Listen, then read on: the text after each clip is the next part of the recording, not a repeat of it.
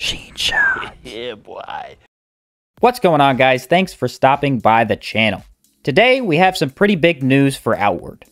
The game itself has not been changed much other than the addition of 2 DLCs. That is all about to change.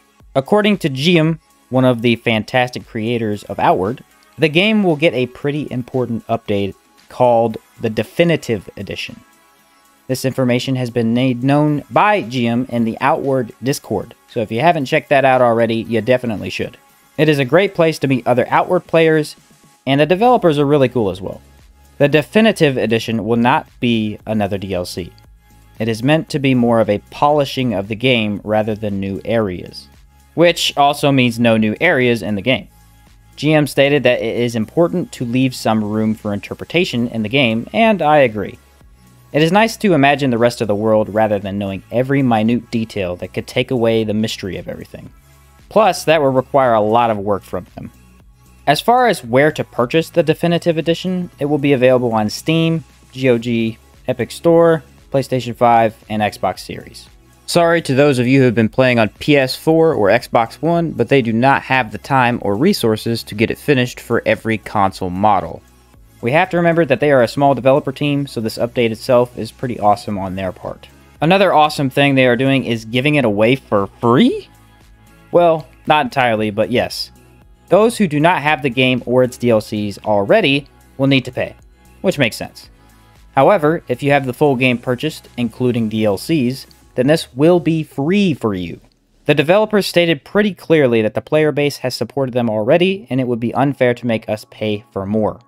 Another interesting thing that was brought up is you will still get the Definitive Edition for free on the new consoles, even if you have been playing on the PS4 or Xbox One.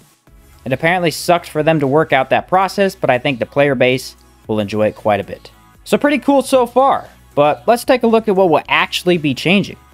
First up are graphics. The game will look much cleaner and have improved performance on consoles. This has not really been an issue for PC players, but console people 100% needed it. Then there are the DLCs. If you have played the game, you know that the DLCs are very cut off. For example, you can only find corruption areas and enchantments in the Antique Plateau. The Three Brothers DLC also cut off the entire Caldera area, making any items over there a grind to get. Things such as elemental arrows can only be bought near the end of the game once you have finished building the town, which makes bow builds very frustrating to play. This is changing. Corruption, enchant ingredients, and even certain workshops will be found in multiple regions. You might not have to travel to Caldera for just the totems now. Very excited about that change. It will greatly improve the feel of the game since everything will be a little less separated. It was also stated that a bit more feedback was added where it made sense to. Apparently things like enemy weaknesses will be a little easier to detect. This was not elaborated on a whole lot, so it will be interesting to see exactly what is changing with that. It would be nice to know a little more about your enemies, other than that they have an attack and can beat you to death. Alright guys, so this right here is one of the biggest and possibly game-changing adjustments right here. Stash chests will now be connected through all the houses. This has been something the Outward community has talked about for a long time. So much that there is actually a mod for it. But now that will not be needed as it is going into the game and we could not be more excited. Also, there will be changes to how online co-op will work with stash or player house chests. The joining party will no longer have access to the host's stash chests. Instead, the joining party will be able to access their own stash from the host's world. The changes to chests here is probably the most immersion-breaking change. However, the devs feel it is necessary. It is annoying to place stuff in one house to then need it as soon as you walk 2 hours to the next town. It can be very frustrating, especially if you have a lot of cool items stored in Cierzo and you forget to save the town. It also seems like we will be getting some changes to defeat scenarios. Things like how much time has passed and how broken your items are will be more noticeable when you wake up. This is mostly so that players will know if they have lost an item due to sucking or due to a bug in the game. Once again, this is not too big of a change, but it can make or break the game if you start losing items without knowing how. One of my favorite changes is you will now be able to see all craftable items you have unlocked, even if you are not at the right station.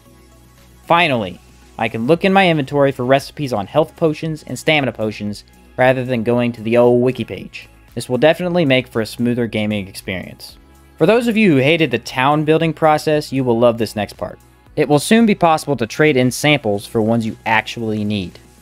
Currently, it is impossible to build the town if you are unlucky. I went and grabbed 4 unidentified samples and was still unable to build my town hall because I didn't get the items I needed. Now, you can get whatever items and trade them for the specific ones you need. No longer will I spend 12 hours gathering rocks that do nothing for me.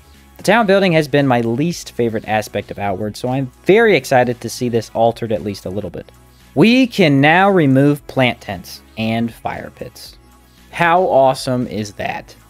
I remember placing fire pits in the worst places and being like, oh well, guess they're staying there. It will be nice being able to spruce up our towns a little. The bad news, however, is that your stuff can disappear if you leave it in the towns, which is much more realistic, but means giving up your free camping sites. Lastly, there will be new content coming with this update. We were not given any information on that specifically, since it is too early for them to release anything. We do know that the update will come out in 2022. The devs were very clear that they do not intend to wait longer than that, but they also have to be careful because they don't want to compete with Elden Ring. That game will be huge and is highly anticipated. I imagine the definitive edition will come out about 3 or 4 months after Elden Ring does. Elden Ring is set to come out in February, which leads me to assume the definitive edition will be out sometime near August. That is just a guess, however, so take that date with a grain of salt. They still have a lot to do in terms of development, and it will be quite a while until we can enjoy it. This game often gets overlooked, even though it is such an amazing experience. I am eager to see what will happen with it in the next year. The devs did mention that they do not plan on adding every one of the towns or locations seen on the map. This may be the last addition to Outward, but it may not. We will have to wait and see. Thanks for watching the video, guys. I am super excited to see the changes in Outward, and hopefully you guys are too. Comment down below what changes you would like to see, and I will see you in the next video.